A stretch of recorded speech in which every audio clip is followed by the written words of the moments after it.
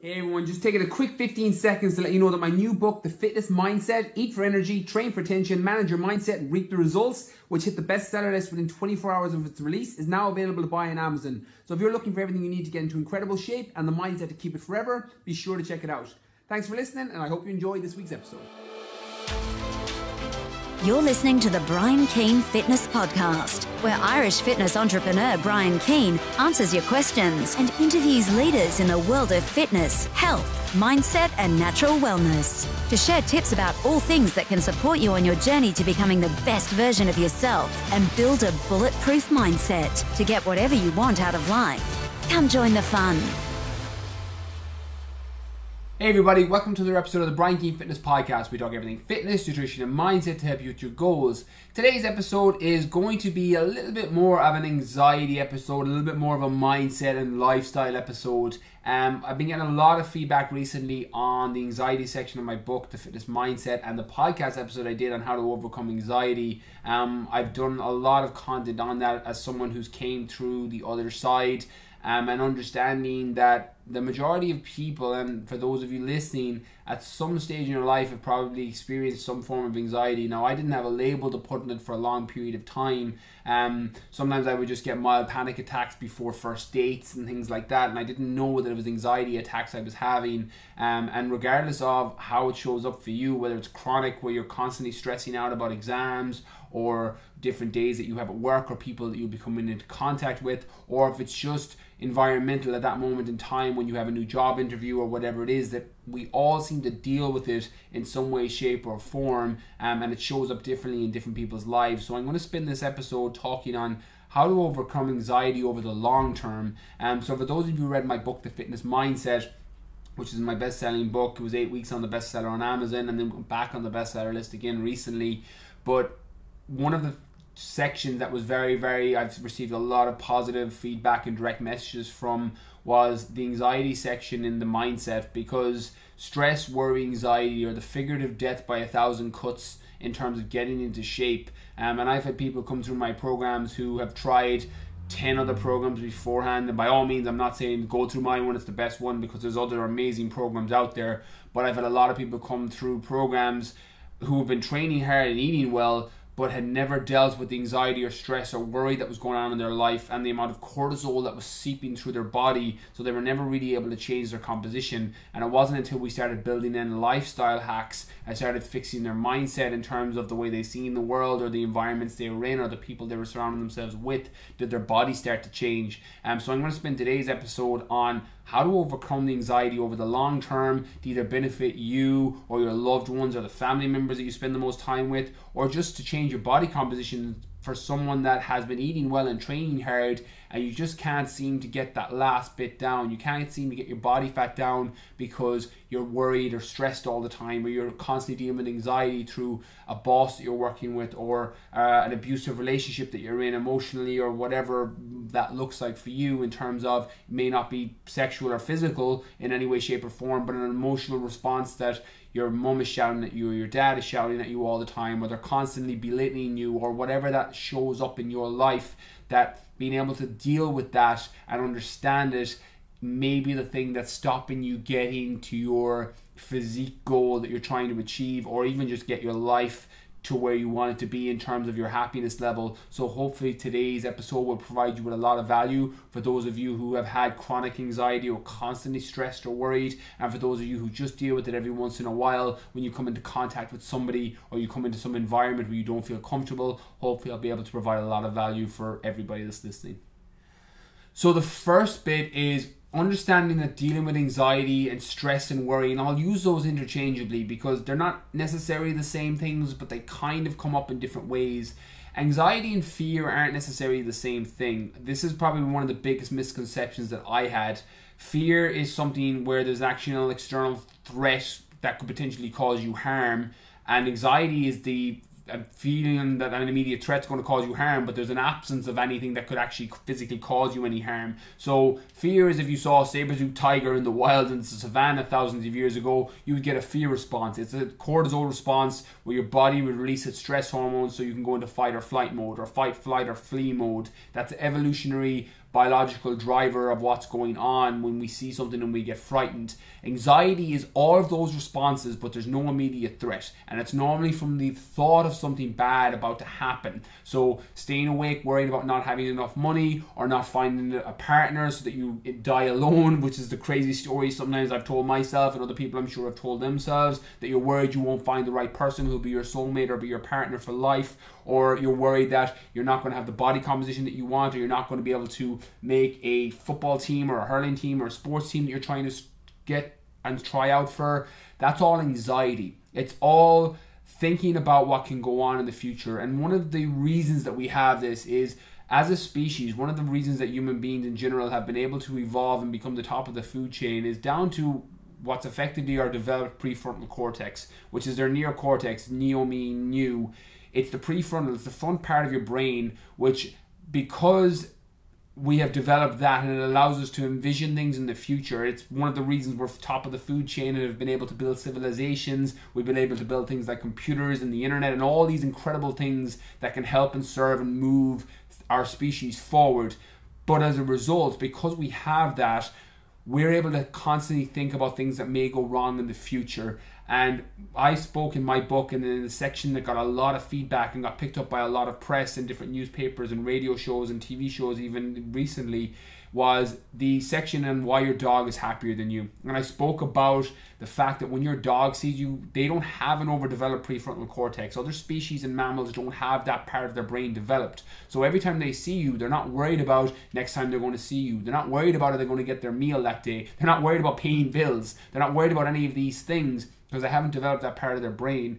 Understanding that we have a species, because we've developed our prefrontal cortex, we can see into the future and we can pull things back into a reality. It's one of the reasons that when they talk about seeing things in your mind's eye, which is effectively just law of attraction, where you think about something and you use your reticular activation system, which is your cognitive neuroscience of your GPS, your internal GPS in your brain, where you focus on something, you start seeing it more. So if you see for example, a pair of shoes that you've bought, a pair of Adidas or Nike trainers, and you go into a gym and you see somebody else with them, you're going to spot them straight away. That's your reticular activation system kicking in. It's telling your brain what to focus on. Whereas if you had never bought those red Nike shoes, you'd never have noticed them. That effectively is all because our brain is developed in a certain way. But because we have all these incredible things, and it can allow us to basically build the life we want. Once you see the things you want, once you see the body you want, once you see the job you want, once you see the person that you want to spend your life with, and you can envision that person, you'll start to focus on the people that have those attributes. You'll start to focus on the jobs that can provide that to you. But on the flip side of it, it's also something that can lead to a lot of anxiety, because we're constantly worried about what's going on in the future. And dealing with things that are causing us anxiety is something that when you build some of the strategies that I'm going to speak about in this episode and you start applying them every single day, you're going to be able to manage it, and as a result you're going to feel so much better and happier over the long term. And as a result, you may reduce your cortisol and change your body composition. It's a byproduct of feeling a lot better in your body and not having that constant cortisol stress release response. But it's very important to understand that dealing with anxiety and dealing with stress is like sweeping the floor. If you can sweep the floor in your kitchen today and it's going to be clean, but if you leave it for 2, 3, 4, 5 days, it's going to get dirty again. And that's what your mindset is like. It's the exact same, that you have to stay on top of it every single day, being positive, being grateful, or whatever strategies you use that work for you. It's very, very important that you stay on top of it every single day, following the right people. That's why I tell you regularly, and I speak and I put myself into this bracket, that when you're following people on social media, or you're following people on podcasts or audiobooks or people you're reading about, and they're not supporting you in becoming a stronger version of yourself, you need to unfollow them, because the people and the information you put into your mind is going to dictate the actions that you take, and the actions you take dictate the direction of your life. So it's so important that you audit the information that you consume. And I'm the first person to say that if I'm that person that is making you feel bad about yourself, and it's not a mirror or projection of me calling you on whatever story you're telling yourself, and I'm genuinely not helping to support you, then unfollow me.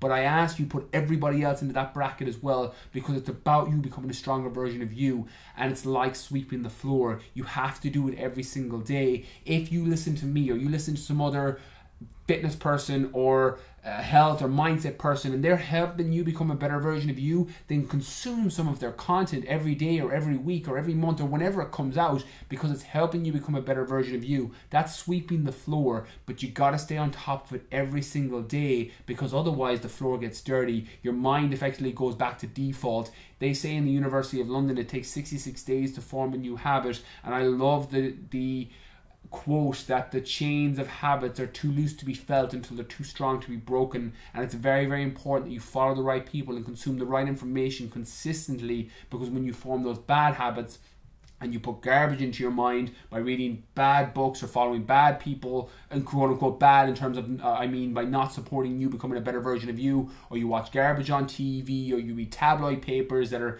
going to get you focusing on all the things that aren't supporting you, that's sweeping the floor in the incorrect way. You're making the floor dirtier. So the anxiety that's coming with that is down to taking ownership that what you consume and the people you follow and the books that you read and the papers that you consume and the TV shows that you watch are all down to those ones you've decided to put into your mind. So when you know the ones that are helping you and supporting you, double down on those and consume their information every single day until it becomes your default thought process. One of the reasons I've been very, very fortunate to have shifted my mindset over the last probably 2 years is consuming the right information, reading people like Marcus Aurelius, reading people like Seneca, Stoic philosophers who really resonated with me. I don't necessarily recommend reading their books because they're Greek philosophers. Marcus Aurelius is the former emperor of Rome, and his book Meditations is an incredible read. It's a game-changing book and changed my entire life, but it's very, very hard to access if you're not familiar with Stoic philosophies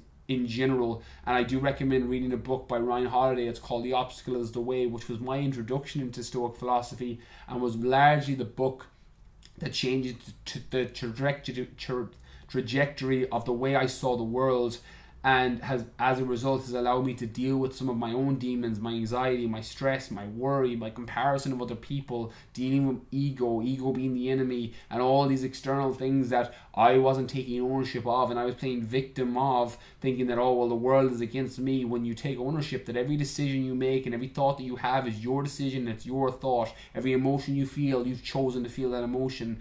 And when you understand that consuming the right people that are going to support you long term, and you do that every single day and you stay on top of it like sweeping the floor, it leads to a much happier and less anxious and less stressful mindset. So the next thing then for dealing with anxiety over the long term, or dealing with stress and worry, is a little bit of a trial and error, because the truth is there is no one size fits all. And I'll get asked this in variations in different areas, like what's the best training program, or what's the best nutritional plan, or what are the best supplements for building muscle or losing fat. And the truth is, if there was only one training program or one nutritional plan or one supplement that helped you build muscle or lose fat, then everybody would do that and everybody would look the way they wanted to look. Mindset and anxiety is very, very similar. If there was only one strategy that everybody did, they'd be happier. If there was only one meditation, if there was only one training system, if there was only one way to see the world, and everybody would be happier, then everybody would do that and everyone would feel the way they wanted to feel. One of the things that is very important to do is trial and error with different things that work for you, and cut the things that don't and double down on the things that do.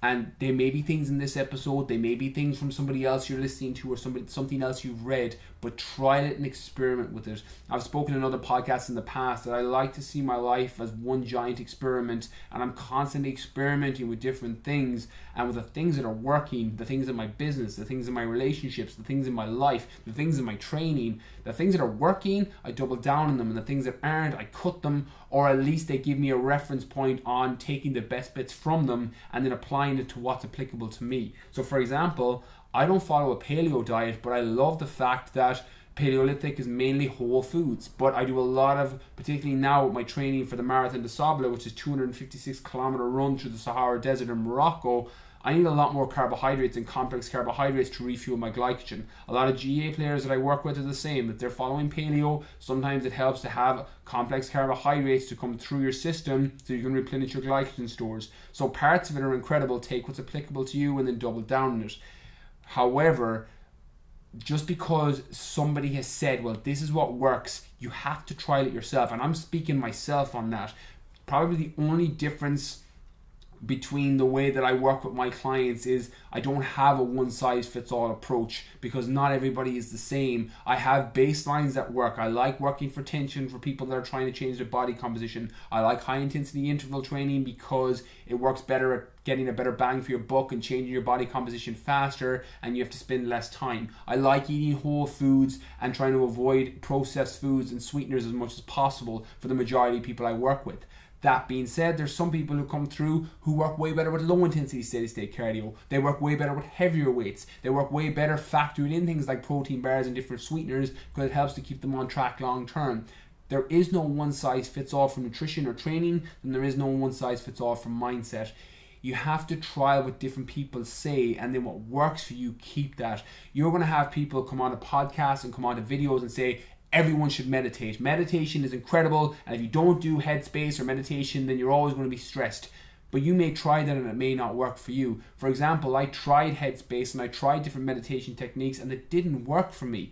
But what does work for me is things like training, things like running that puts me into a flow state, which is transient hypofrontality. Transient meaning transient hypofrontality meaning you're switching off your prefrontal cortex, that part of the brain I spoke about where you're constantly envisioning the future, worrying about the bills you're going to pay, worrying about your job interview tomorrow. That transient hyperfrontality switches off that part of the brain. Running does that for me. It just switches it off. A lot of runners get what's called runner's high. It's where they're switching that off. Musicians get the same thing.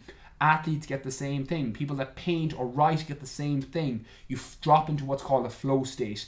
Mihaly Csikszentmihalyi was basically pioneered the study on flow state and has been largely picked up by people like Stephen Kotler. He's an incredible book called The Rise of Superman that speaks about extreme sports and people dropping into flow states that are doing extreme sports.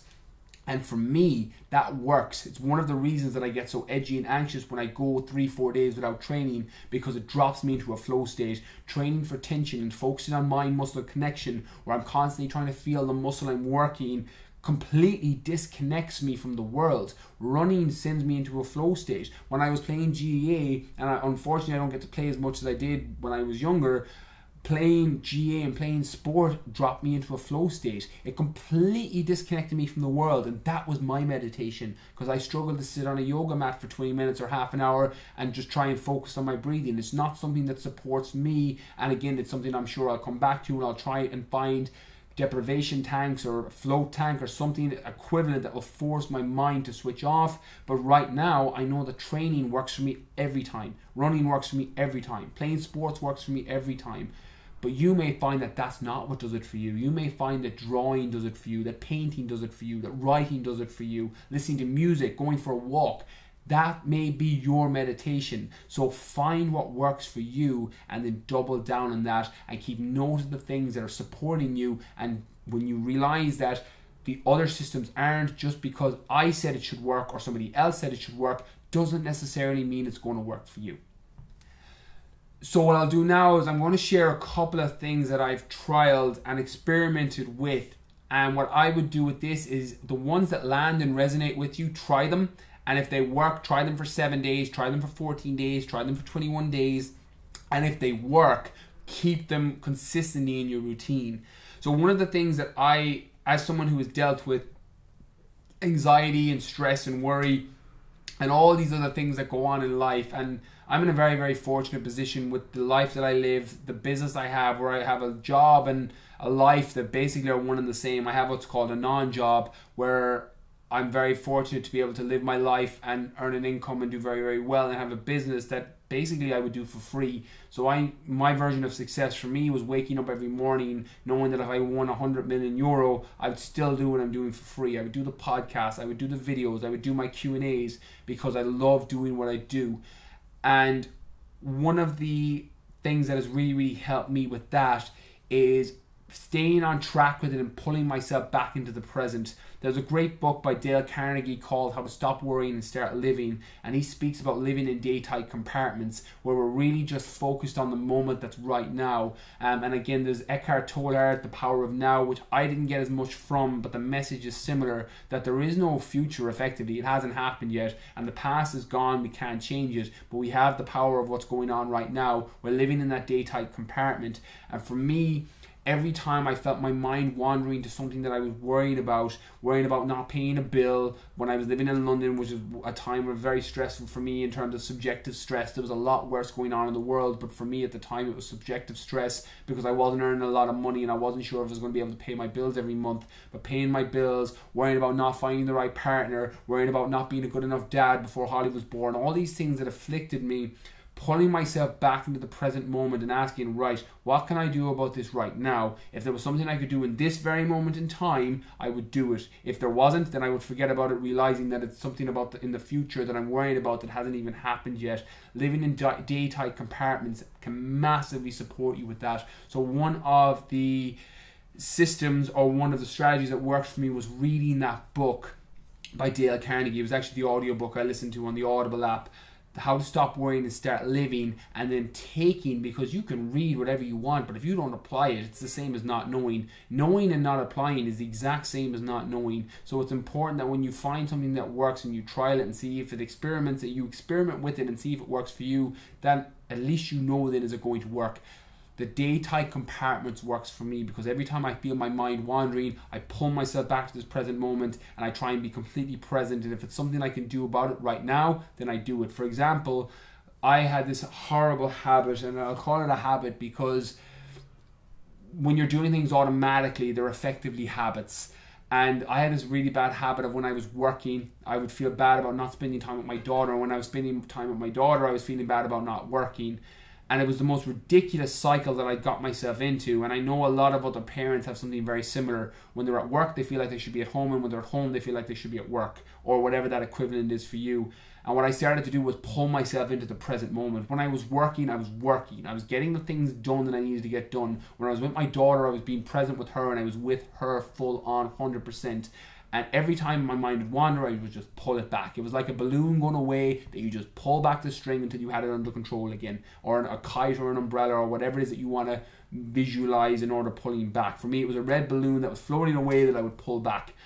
And living in day-tight compartments really, really helped support me. And that's something that I do advise, trying to pull yourself back into the moment every time you feel your mind wandering, and experiment with that. The next one was one that I got from Tim Ferriss, who has one of my favorite podcasts, and I love his books, particularly the Tools of Titans books, where he interviews some of the top performers in the world of business and sports.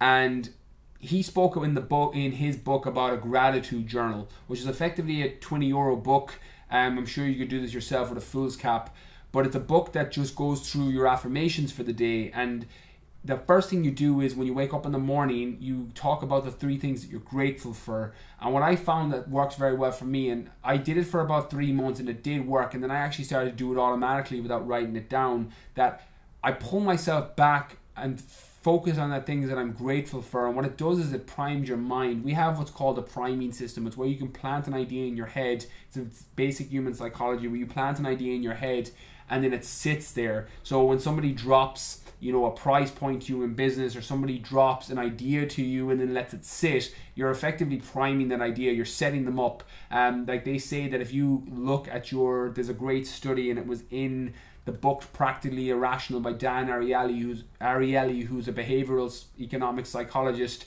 speaking on that if you look at the security number, or you look at the number on your card, on your MasterCard or debit card or Visa card, and look at the last 4 digits, and then you estimate the height of the Eiffel Tower, and you're giving different options that you can use, you're going to use one that was closer to those digits that you primed yourself with. And it's a very, very, very powerful strategy that business people use in psychology and marketing. You'll see it on advertising, where there's priming of ideas. But you can use that in a positive way to prime your day by being grateful for things that you have in your life. So as I got into this habit, and they say 66 days to form a new habit, so over 3 months I was doing the gratitude journal. And before I knew it, I was waking up in the morning and I was automatically thinking of the things I was grateful for. The fact that I got to get up in the morning and do the thing I loved. The fact that I'd get to see my daughter later in the day. The fact that my mum was healthy and well. All these things, and I'd rotate between these 6 or 7 things. And before I knew it, I was doing it automatically every single day. And Tony Robbins regularly says, the motivational speaker Tony Robbins, I was very fortunate to work with him a few months ago, and he regularly says that it's impossible to feel depressed and grateful at the same time. And what happens when you start priming yourself for the day by being grateful for the things that you have, you end up looking at the world completely differently for the entire day. So something that did work for me was getting that gratitude journal and writing down the 3 things that I was most grateful for. There's different questions in there, what would make today great, and all these other things that would prime your day. But the one that really stuck with me was the 3 things I was most grateful for. And then that set me up long term that I was able to do it without the book. So that is also something that may be worth experimenting with, even if it's just writing in your notepad on your phone, or writing in a fool's cap, or even just catching your first thoughts of the day and asking yourself, what are 3 things I'm grateful for? And that'll allow you set you up for the rest of your day. Okay, so on top of understanding the things that may support you and a couple of the strategies that I mentioned, for example, training for me, running for me, my affirmations, my gratitude journal, those things all work for me. So experiment with those and trial those, and the things that are working the best for you, definitely double down on them. But it's very important also to understand the different triggers that are in your life that are causing you to feel that way. This is probably the last thing that I was able to come to terms with, because I suppose I didn't want to deal with the story I told myself that there were certain people in my life and certain environments that I was in that were causing me to feel stressed or anxious or unworthy, or whatever label you want to put on it. And it's very, very important to understand that it's not always just you, that sometimes there are external things that are causing you to feel that way, and be able to recognize them is so important.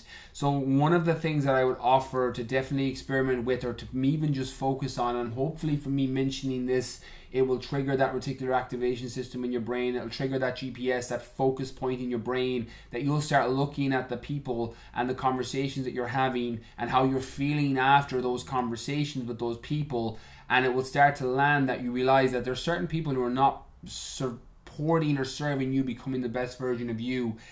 The truth is, there are conversations with people that we'll talk to, and there's a lot of people in life that when you speak to them, you're going to feel incredible after talking to them. You feel like they've given you some of your energy and you feel so much better. And I advise doubling down the time you spend with those people. But on the flip side of it, there's also conversations and people we spend our time with, and what I call emotional vampires, who end up sucking all the life out of us. That might be your mum, that might be your dad, that might be your boyfriend or girlfriend. It may be someone in your inner circle or someone you work with. You need to avoid the amount of time you're spending with those people, because they're going to suck your emotional energy dry if you consistently spend time with them. And one of the reasons that you're consistently in an anxious state and you're in a stressful state is because you're in their environment. I had people in my life, and I had family members who I particularly would be very, very close with in terms of location and geographically, that I didn't know how they were going to be when I walked into a room. And one of the things that I really struggle with is walking into a room and not knowing where I stand with somebody just because they've had a bad day, and the fact that their projection may go on to me. I have a very, very close relationship with my mum in particular, and my dad to a degree.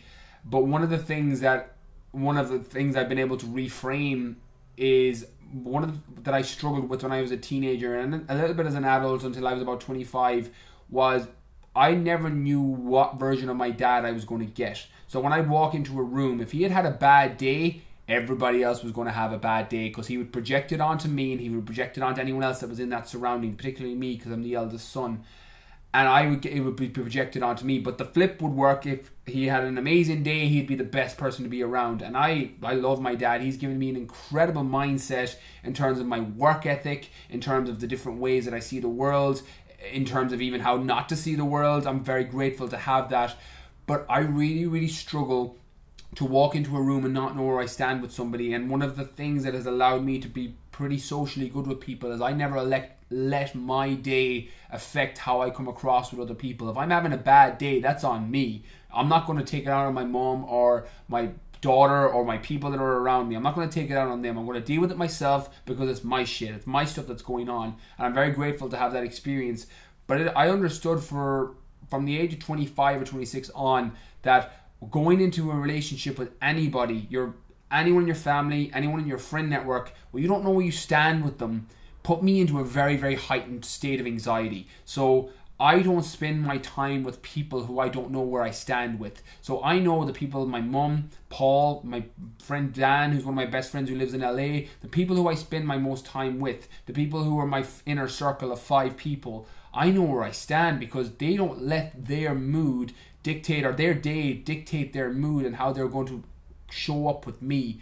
And I know that spending time with people who are like that, where they've had a bad day and it comes out on me, I can't spend time with those people because it ramps up my anxiety level. So understanding that there may be people who are very, very close in your life who make you feel that way. There may be just people who are having a bad way of seeing the world because of something else that's going on in their life, and they're projecting their shit onto you. And we all have those people who will tell you you can't do something, those people that will tell you that that's a stupid idea, or your dream is stupid, and they'll shatter your dream. You don't have to let other people's opinion become your reality, but understanding that just because somebody else tells you can't do something, or somebody else makes you feel a certain way, it's on you effectively, because every emotion you feel and every situation you put yourself into, you have to take ownership of it, because you've done it. You've decided to walk into that room, you've decided to move in with that person, you've decided to enter into that relationship, you've decided to go for that dinner. Those decisions are on you. You can make up all the fucking stories in the world you want, go, I have to go, it's a family event, or I have to go because it's my brother or my sister. No, you fucking don't. It's your decision, and nobody's putting a gun to your head. We live in the Western world, and we're very fortunate. For the majority of people, we have choice, we have free will. And I'm not going to go into the argument side of neuroscience that free will doesn't exist for a majority of people, but for the majority of people, we have what we call free will. We have a decision on what we decide to do, where we decide to be, and who we want to hang out with. If you know there's people in your life, in your immediate circle, that are making you feel anxious, or making you feel insecure, or making you feel unworthy about being a better version of you, then it's on you not to spend time with them. One of the things that I would advise that has really helped support me is when you can reframe it, and you can't cut those people out of your life. And in certain circumstances, you may have a boss or an employee or somebody, or a work colleague you're around every single day who you can't physically put yourself into a different geographical location, but you can reframe what you see. You can reframe how you see the situation. There was a time in one of my gyms that I used to train in that I would go in every morning, and there was a group of people who were constantly moaning and giving out about everything that was going on in their life. They would moan about their wife, they would moan about their kids, they would moan about fucking everything that was going on in their life. And I was, again, for a while, had to take ownership of the situation, because it was making me feel down. I was like, oh, I feel horrible listening to this and being in this environment. It felt toxic. But then after a while, I started to feel very grateful for being in that situation, because it allowed me to see how I never want to see the world. That's a reframe of an idea. So when you're in a position, when I hang out with my dad now, who I have an amazing relationship with, and he's being negative about things that are going on in his day, it allows me to directly realize how I don't want to show up with my good daughter. I don't want to show up with my kids. I don't want to show up with the people I'm around. I never want my day to impact how I behave. You can reframe it as something positive to make you become a stronger version of you when you're not able to separate yourself from those people. But it's very, very important to understand that sometimes there are external things, there are external environments, there are external people who are going to make you feel anxious, and then it's up to you what you decide to do with it. You either cut them from your life completely and don't put yourself into those positions. If you don't want to slip, don't go to slippery places. And if you don't want to feel anxious, don't go to the places or to hang out with the people that make you feel anxious. Or you can't get away from them. You have to choose to reframe it. Everything is how we see it. There's nothing either good or bad. Thinking makes it so, and you get to choose how you decide to think. And then after that, it's about doing the right things every single day. Step by step, we get ahead. And it's not a case of, right, I'm going to do this meditation, or I'm going to stop hanging out with this person, or I'm going to read this book and I'm never going to feel anxious again, or I'm never going to feel stressed again, or I'm never going to be worried again. That's not how it works. It's like sweeping the floor. You have to stay on top of it every single day. And one of the analogies I regularly use for getting in shape is like pushing a tire up a hill. It takes a lot of energy and effort to get it up the hill initially, but it's very easy to hold it at the top. That's how getting in shape is. That's how dealing with anxiety and building a stronger mindset is. It's difficult in the beginning, because everything is difficult in the beginning when we start to do it first. But as you build momentum, and momentum creates momentum, and you start to learn the strategies that are working for you, it's very easy to stay on top of your anxiety. I'm somebody who, would actually feel, there was times when I got physically sick before first dates because of anxiety attacks I had. There was times when I literally wouldn't leave the house because of just having a panic attack about what could go wrong, and then understanding that a reframe that at the end of the day, the things you had thought about that could go wrong, and even if you went played it out in your mind, the worst case scenario was never that bad, and the truth was it never really went down like that. And there was first dates that I pulled out of, and I remember, and there's regrets I have, where I would literally message somebody 2 minutes before I was to meet and be like, nope, can't go, feel sick. And it was all down to an anxiety attack, it was all down to a panic attack. I don't have those anymore because the tire is up at the top of the hill. You still get the feelings, you still get the anxiety, you still get the worry where your mind starts to drift into the future, but you pull it back. You pull the balloon back, or you pull the kite back, whatever analogy or whatever version of visualization you want to use that helps and supports you, you pull it back and you rein it back. But you only do that by doing it step by step and every single day. Ask yourself, did I get it right today? Because when you start adding up all the days, that's when you start to get better. And the truth is, you may not get every day right. You know, you may have a day where you hang out with that person who made you feel bad. You may have a day where you just felt weak because you were coming down with a cold and you just didn't feel mentally strong, and you let your boss get you, and you felt anxious and you had to come home and moan to the people that were in your life. There's days we don't get it all right. Nobody is perfect and nobody gets it right every single day.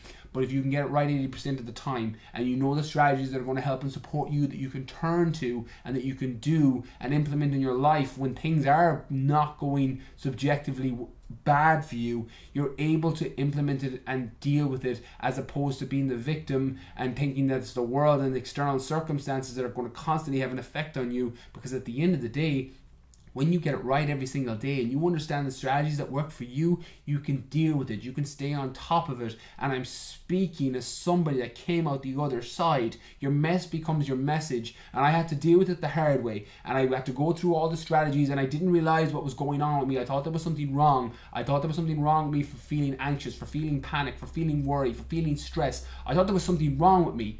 There's nothing wrong with you if you feel that way, but there is something wrong if you don't make any changes to make your life better as a result. I came through it the hard way, and one of the reasons I'm creating this episode is for anyone that's working through it, that is either starting to push that tire up the hill, or you're halfway up and need a bit of motivation, or you're nearly at the top, or you're right there at the top and you're just learning for a couple of more strategies that'll help you. This episode is for you, and I hope you get value from it, because it's something that I think I would have got a lot of benefit from at 22, 23, 24 when I was in the height of dealing with my own issues. So hopefully you got a lot of value from this too. So that's everything from today's episode. Hit me up on the DM on Instagram. Be sure to let me know if you got any value from this, or if you don't like these episodes, what you'd like to hear more of. Do you want more interviews? Do you want more Q&As?